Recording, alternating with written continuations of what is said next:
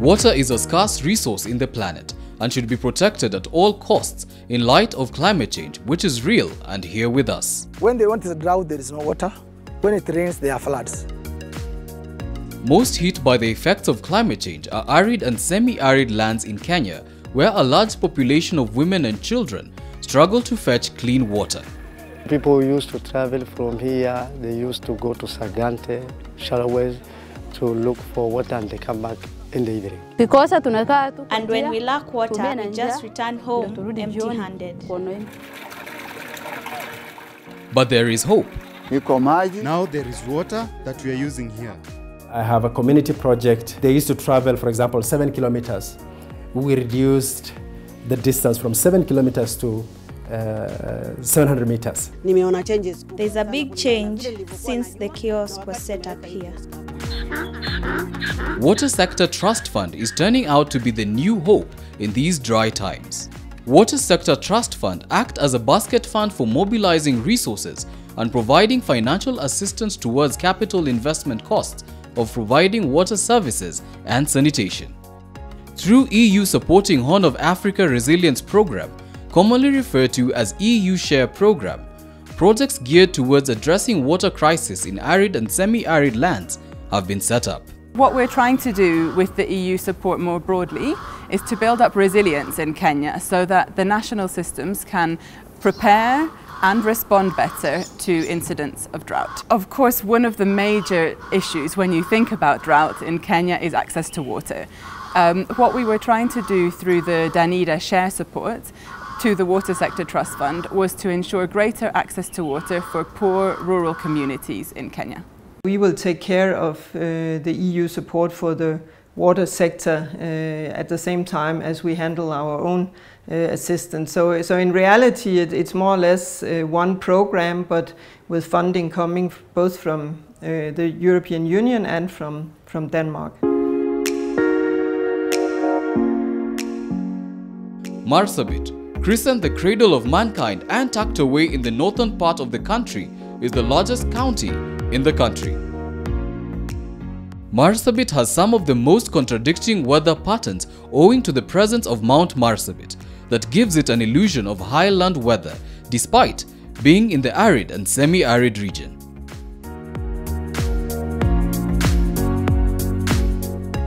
Water scarcity is a major issue in Marsabit County. Mark you, there are no permanent rivers here. Underground water, water pans, springs and rain harvesting are some of the ways used to alleviate the perennial water shortage problem in this area.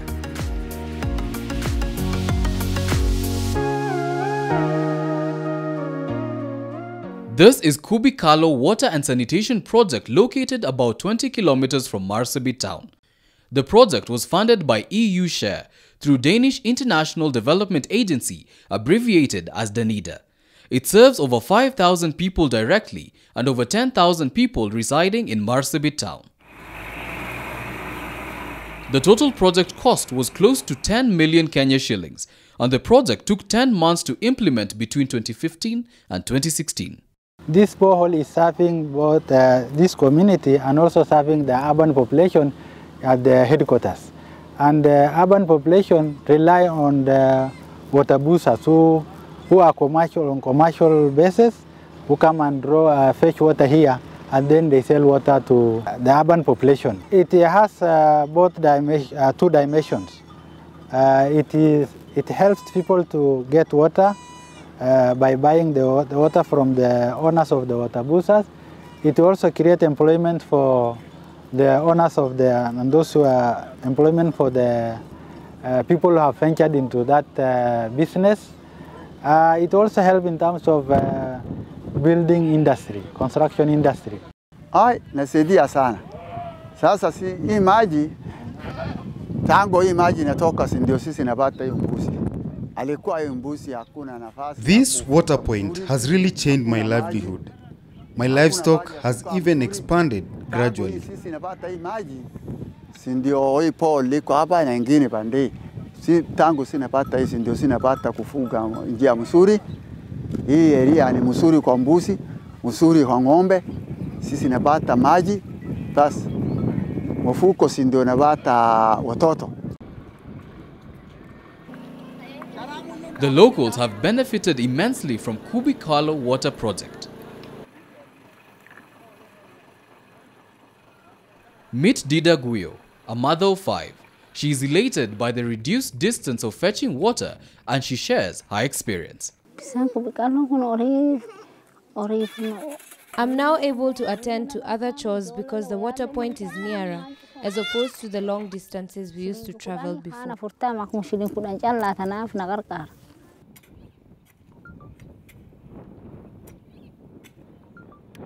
The availability of water at Kubikalo has brought in fresh ideas and hope. The community has now diversified and ventured into crop farming through overhead irrigation. We did a cost-benefit analysis to come up with which crops will yield high profit.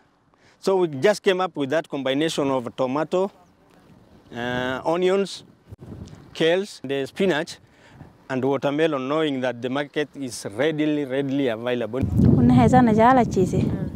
This will help me produce food for my family and also sell to get money for my use.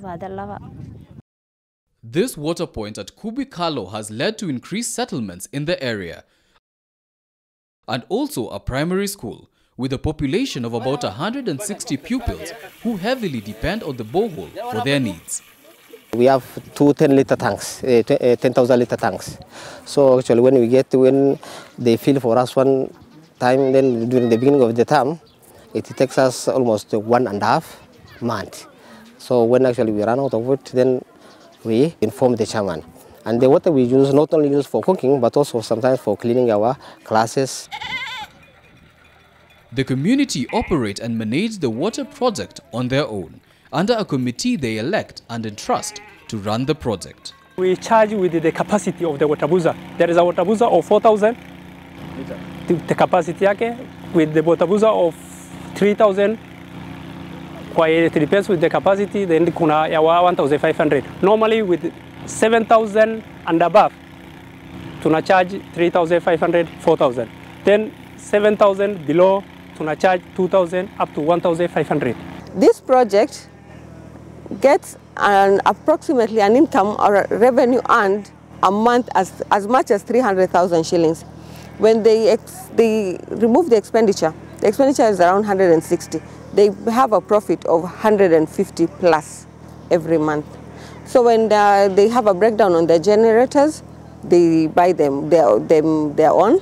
When they like fueling it, like paying the people, the operators that take care of the project, and the watchman and all that, they do it on their own.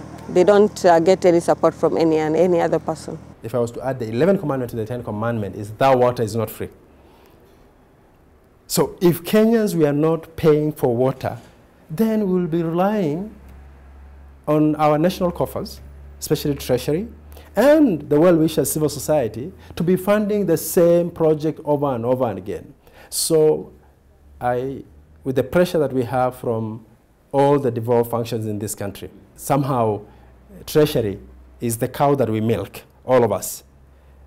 We don't expect, how we are over-milking Treasury, that there will be money from the taxpayers that will be taking care of those infrastructures. So we need to come up with a mechanism on how we should be managing and maintaining our infrastructure once we put them in place. In the neighboring Isiolo County, we have Ngalabilabia Water and Sanitation Project. The 200 meters borehole is high yielding with a capacity of 18 cubic meters per hour, and of interest is it uses green energy, commonly known as solar energy, that is abundant in the area. We have the solar panels, which are 32 in number, and each panel has 200 watts. So in total, you have 6,400 watts or 6.4 kilowatts. So that solar energy is converted into electrical energy, and we have a submersible pump, which is pumping water up to the water kiosk. This is a project my office implemented, and we were here to follow it up so that the benefit of the intended benefit is achieved. After even handing over to the community, we are doing several visits to this place to see for ourselves whether the way we have left this place is still that condition, is still serving the community as intended. And fortunately enough, that is going on well. Since we left this place, there are no issue, no breakdown as so far. There is no leakages along the pipelines. And I think the community are actually the people who are even safeguarding this place. They are giving the security to the solars which we have here, and even all the infrastructures which is here is in a safe hand of the community.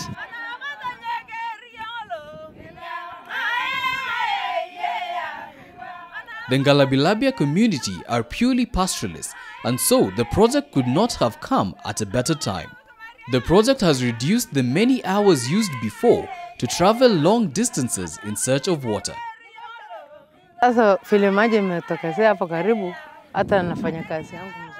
Now that the water point is nearer, I work much better. At times I'd make charcoal or go to look after the livestock, and when I come back, there is no water. But now I work well because I don't have to travel for long distances in search of water. Even if I came home late, I don't have to worry because the water point is nearer now. This water project is not ours alone. Other communities are also benefiting thanks to the project. I come here after 3 days and it takes me 4 hours to reach here.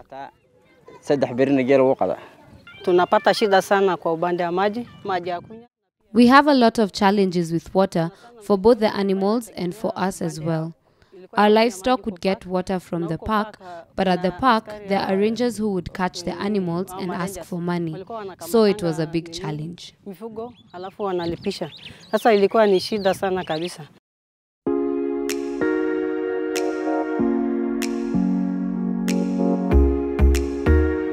Garissa County, the Shimbri Water and Sanitation Project has come in handy, eliminating water tracking that has characterized the region for the last 2 decades, easing the lives of the community members.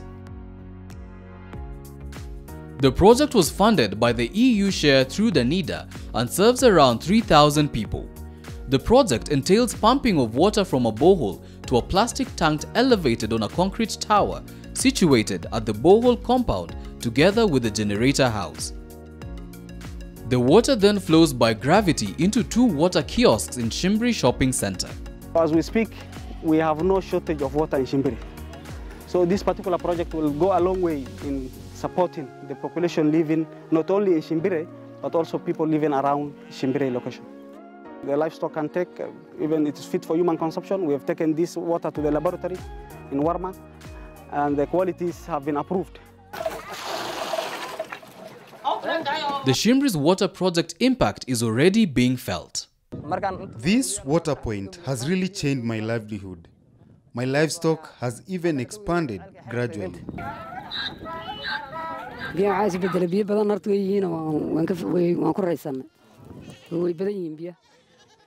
We used to travel close to 5 kilometers.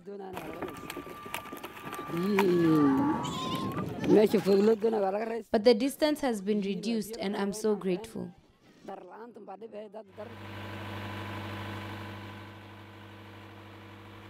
The total project cost about 9 million Kenya shillings and the project took 13 months to implement. After project implementation, such projects are handed over to the community to manage and run them on a day-to-day basis, hence the need to empower the beneficiaries through training,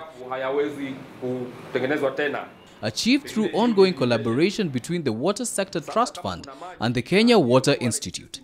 It is quite interesting because we are getting very good feedback. People now understand why they have to bear the responsibility of taking over their own projects. That's the assumption that once a project kicks off, we need somebody else from outside to do it. But actually the communities themselves who should own these projects. The challenges of the 21st century require new thinking. And one of it I can tell you is, as Kenyans, we need to see how we can resolve. We cannot be implementing projects the way we were doing since independence. I'll give you a very good example. Boreholes were there since we were born. Any infrastructure that exists, the question that we need to ask ourselves is, how come things are not working? How come a borehole that you did 6 months ago or a year ago is not working all of a sudden? We realize that the issue and our answer and the solution to our problem is governance. Governance meaning, who is going to take care of this borehole? Let us ask ourselves, before even we rush to constructing the borehole, can we sit down with the community and ask ourselves, who is actually going to be taking care of this borehole? Then, once we agree, and we say it's community X, if it's community X, it's from there, then we can say, we can build the capacity, bring them on board, share with them all the issues about the borehole and what it will entail, including paying for water. From Garissa, we head to Wajir County. This is Griftu Water and Sanitation Project in Wajir West Sub-County. The project is under Wajir Water and Sewerage Company, the body mandated to provide water services to the people of Wajir. In 2015, the project received a grant from Water Sector Trust Fund through the EU Share program to equip the borehole with solar pumps and accessories. A total of 4.9 million shillings was then pumped into the project, which saw the installation of 52 solar panels, renovation of the pump house, repair of the fence, and a 2-door sanitation block. Solar panels or solar power it supports. When we put off the generator from 9, then we start running solar from 9 to 5 p.m. In that period, we may use a lot of fuel to fuel the generator. Then between that period for using this one, it can be less for us. The project is now reaching a population of about 10,000 people and feeding about 2,000 livestock, and the cost of running it has reduced drastically. The establishment of water kiosks and yard taps in the area has also reduced the time spent by locals who used to travel far distances to look for water. And it is a source of revenue for operators and Wajir Water and Sanitation Company. I have benefited from this project a lot. I use it at my home and I am also a water vendor.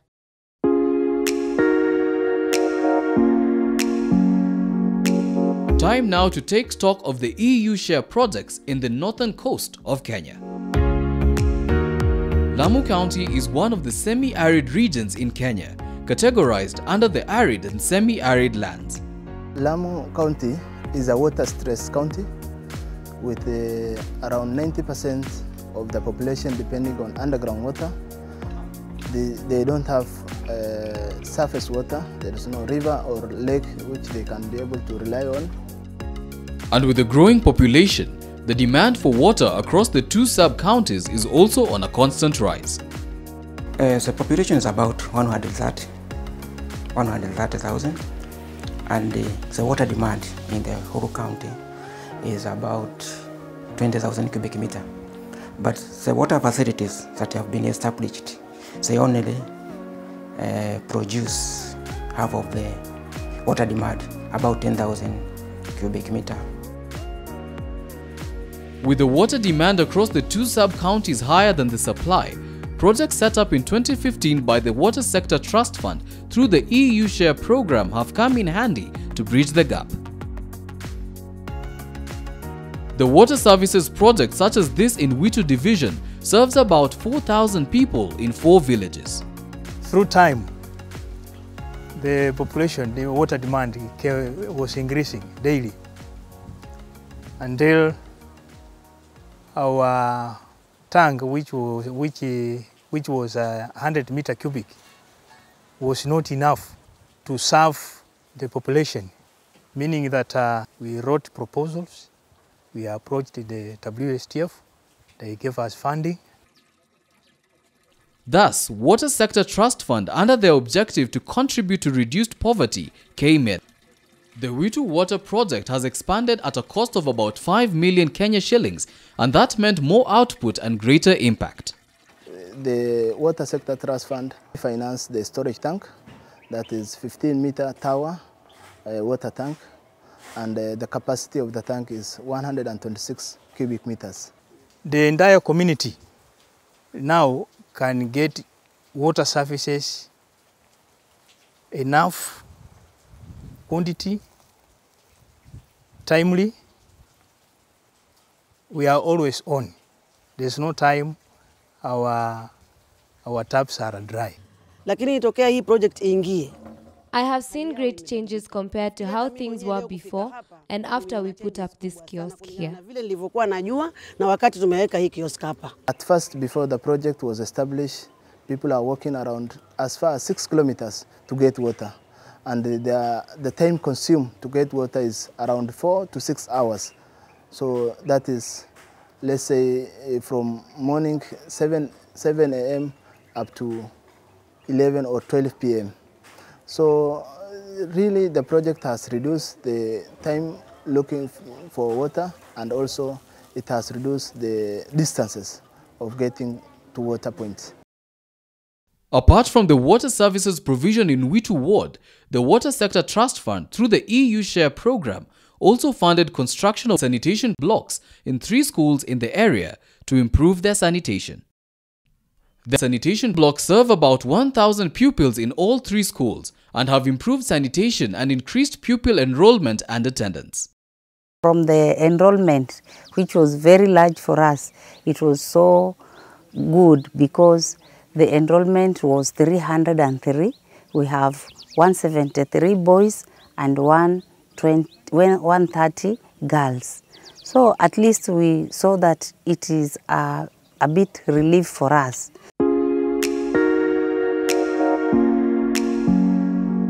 Another county that has benefited from EU Share program is Tana River County. Residents, especially from Katsangani Ward, Kurua sublocation, have everything to smile about. The situation before the project was pathetic. Women were traveling the whole day to cover between 15 and 25 kilometers to search for water. And when they managed to get the water, remember it's only 1 jerrycan. To be honest, this project has helped us because before we didn't have a project like this. But now, even though the water is still not enough, our residents cannot fail to get at least 2 or 3 jerrycans a day that will help them.